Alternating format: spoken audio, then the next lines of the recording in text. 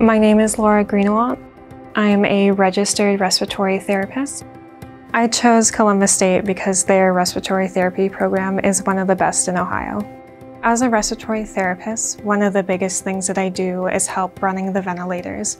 So not just managing them, making sure that they can continue to function, but changing the settings, changing the calibrations to help reflect the patient's disease and treat it.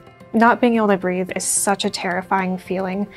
You have to be calm for that person, you have to be compassionate for them, you have to remember that they're scared and you're there to make that better, and you have to kind of see them through that. You're really like an integral part of saving that person's life. One of the great things about school, and in particular the Columbus State program, is that they really prepare you to be able to stand on your own. When we were learning, the assumption was that we would be making decisions and we would have to fall back on our own knowledge. And Columbus State prepared me really well for that. When I was in school, I really loved a lot of the critical care stuff that we were doing, and I really wanted to be able to utilize that.